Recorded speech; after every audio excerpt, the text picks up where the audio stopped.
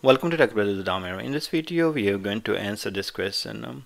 If you're asked, what if your self-hosted IR is running slow? What steps you will take? This can be another question as well. Hey, you are using self-hosted IR and your pipelines are running slow. What you will do? So this can be asked in many ways. The answer are going to be the same. You have to do all those different things. So first of all, you're going to check the CPU and memory usage of a node on which self-hosted IR is installed. So if you go to the Data Factory here, right there, we have integration runtime, and I have installed the self-hosted IR on this machine.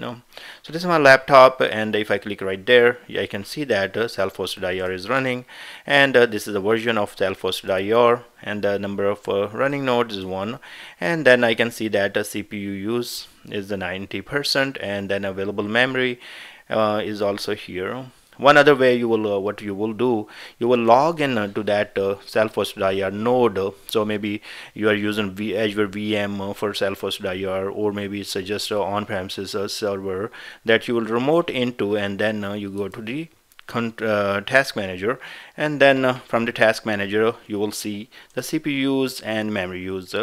So that's one way to do that. Check the CPU usage and memory usage.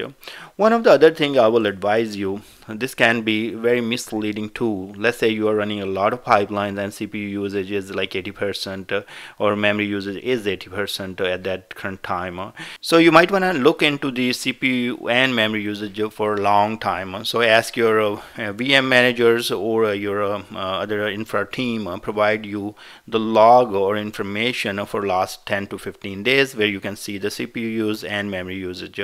So if this is a consistent above 80-90%, so you want to consider that okay, that could be a problem, and you are limited on the resources because all those pipelines that you are running by using self-hosted IR, they are using the CPU and memory of your node, and you are limited on those resources. So you might want to add new CPUs and add more memory to the node.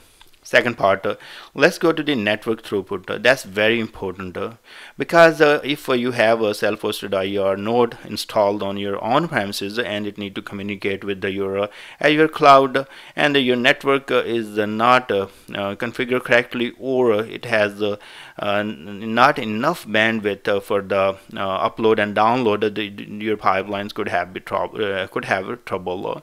Maybe you are doing a lot of copy in parallel, and copy activities trying to load multiple files, and network is not supporting it. So in these cases, you can work with your networking team and ask them, hey, can you give me the network or bandwidth, how much the bandwidth and all that for this node is available when I'm doing copy between my on-premises to the Azure cloud. So that could be one of the things you want to work with the networking team. Third one is check the settings for your limit concurrent jobs. So that's also very important here. Let me take you to the integration runtime here, and then click on self-hosted IR. Let's go here. So we are here in our self-hosted IR, and then I'm gonna go to the, let me see, go to manage, actually go to manage here, go to the integration runtime. Why I'm seeing this is monitoring page, fine, and I want to see the self-hosted IR here. Okay, yeah, you will go to manage to see this pan. So there are two places you're gonna see the integration runtime, one on the manage, one on the monitor. So I went to my manage here, and then went to integration runtime, and here I'm seeing my self-hosted integration runtime. So click right there, and then you have nodes here, and here you can see that I have linked concurrent jobs. So right now the value is 6. You can increase to 32 max, so if let's say if I put this okay, only value 3, that's the minimum value I can do. It means 3 concurrent jobs or pipelines are gonna run. Now in this case, maybe you are running 20 pipelines, but these 3 concurrents are running and waiting for the other one. So even you have CPU and memory, and your network is fine, but you are restricting your self-hosted IR to run a max number of jobs. So that's one thing you want to consider. You want to check if there is plenty of CPU and memory available. You want to increase that, and you can go to 32 max. That's the value I believe you can go. If you do 36, yes, the value must be at most 24. Sorry, I was wrong. So that's the 24, the max you can have right there.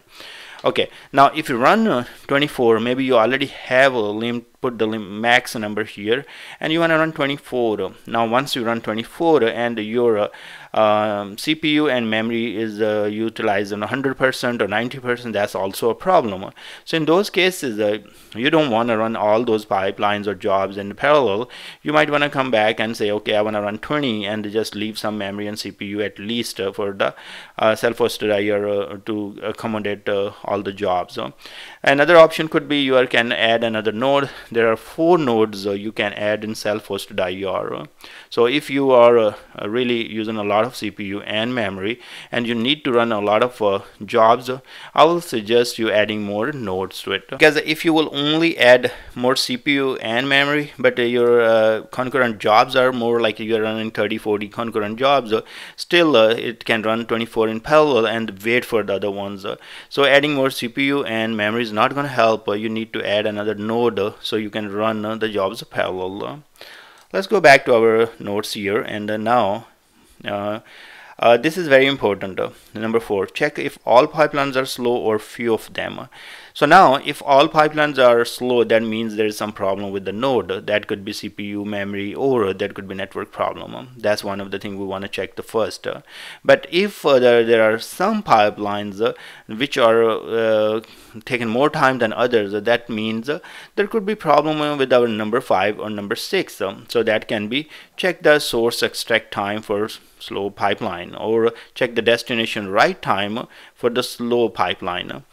So let me give you this example. I have seen some of the pipeline people run and they extract data from Oracle. So there's user store procedure in a copy activity or select query, and then they say like, oh, my pipeline is running very slow and the copy activity is taken almost 40 minutes and you know, it's very slow. Now the slowness is not in the copy activity. When you check the throughput in copy activity, everything works fine, but the actual when you take that query and run in Oracle on some UI such as maybe, you know, Oracle developer tool, it take first 20 minutes to extract the data. So it means Oracle is not returning the data quickly. On the other hand, I have seen some of the places where people are writing the data to some SQL table that has indexes on that, and when do you write the data, it takes forever to write the data because there are millions of rows already present in those fact tables. Then on top of that you have those indexes, so when you're loading, the loading process to the destination is slow. So you need to figure out, maybe you want to do some partitioning on the destination, load the data and merge it into your final fact table. So these things are important. Each part has to be considered very in detail, and you want to see what is playing role to make the pipeline slow or the data factory self-hosted IR slow, you know, overall.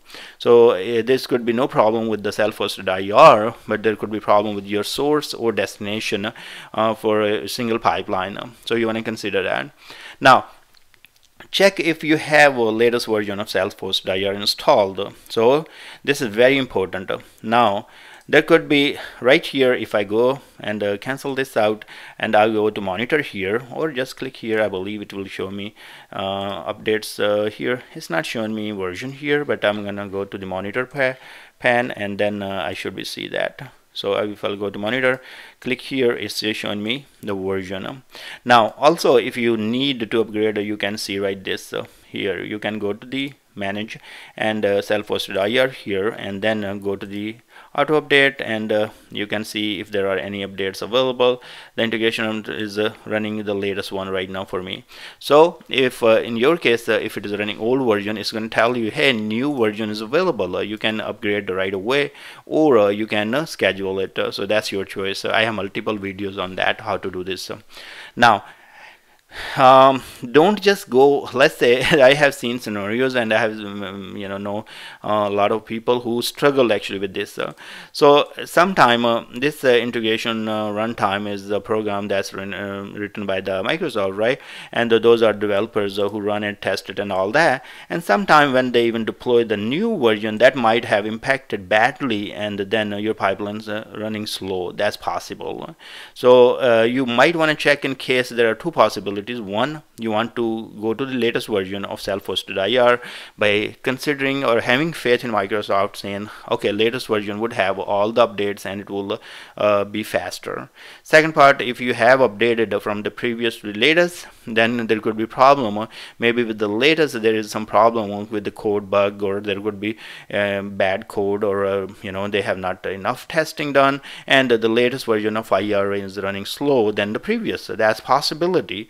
So check with Microsoft, and maybe they have already clients who also have told them the same thing, and they will tell you you can go and downgrade your to previous version while they will put the bug fixes and all that. So work on that part. It's not always you. It can be this software is not written by you, so it is written by Microsoft. So always ask them. You have support with them. Okay, now let's go to number 8. Check if the issue is with one specific activity. Check with Microsoft if there is an issue with the specific activity. So this is very important. Let's say you are using 10 pipelines, and each of the pipeline for each loop is the problem, or your lookup is giving you problem. So once you figure it out, like, okay, so there is a problem with one specific activity, and this activity is written by Microsoft engineers or developers. So you need to check with them, hey, I've been using this activity such as lookup with the same number of records. It's been working fine. I updated to the latest version, and now all of a sudden it's start working slow, not in one pipeline, in many of them. So then let them figure out and see if they had made some changes to the code that is playing role here and making your pipeline slow on your self-hosted IR. Now let's go to the next one. Are you using single node for self-hosted IR? Consider adding second node if you have more than 70% resource used. So this is the same scenario where what I was talking about. Let's say you have node, and now you already want to concurrent jobs 24, and you are using more than 70 or 80% of your CPU and memory. In these cases, I will recommend not to add more CPU and memory. Instead, I will suggest to add a second node. There are two benefits. So one, you will be running the jobs parallel, and also it is a kind of load balancer, right? So you have a more jobs you can run on two nodes parallel. Also, it helps in failover situations. Let's say you lost one node, the other node is going to take care of your job. So that's really helpful. As of now, you can add 4 nodes in your self-hosted IR. Now let's go back one more time here, and last thing, 10. Upload the self-hosted IR logs to the Microsoft. Ask them to take a look for you. So you are your self-hosted IR has been running fine, and now all of a sudden it is running slow, and you did all those checks and you are not able to figure out. So you need to check with the product owner. So product owner in this case is the Microsoft. They are the one who has written self-hosted IR. They collect the logs. So each time your self-hosted IR is running, it is connected with Microsoft. So let me take you right there. So right there, so you see right there, it is connected. So it is running and online. So it's communicating from your node. So there is a self-hosted IR. So integration runtime. Let me take you. Let's go to the search.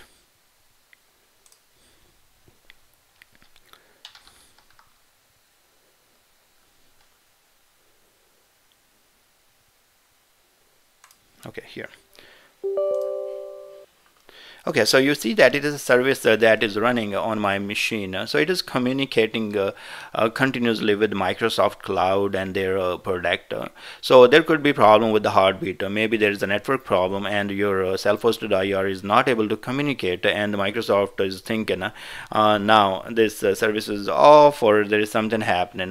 Now on top of that, you're running these pipelines, and there is pipelines are on the Microsoft Cloud, on the Microsoft network, and these pipelines are not saved locally on your self-hosted IR node.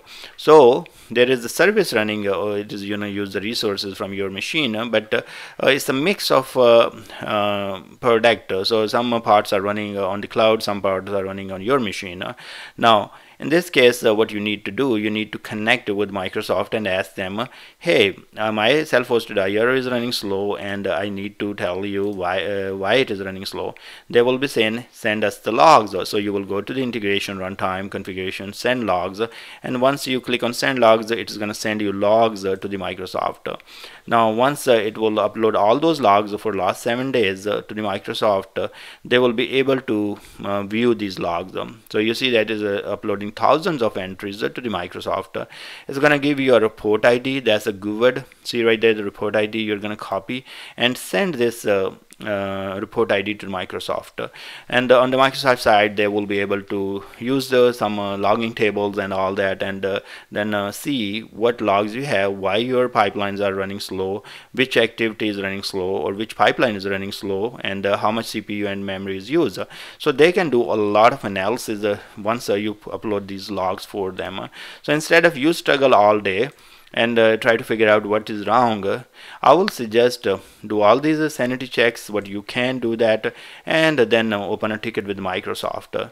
Most of the times any company who are really using Azure Data Factory, they have some support. So use the resources from the Microsoft. They have a lot of in-depth permissions, or they have in-depth knowledge and permissions to see the logs and tell you what is going wrong. So but these all the things you need to check.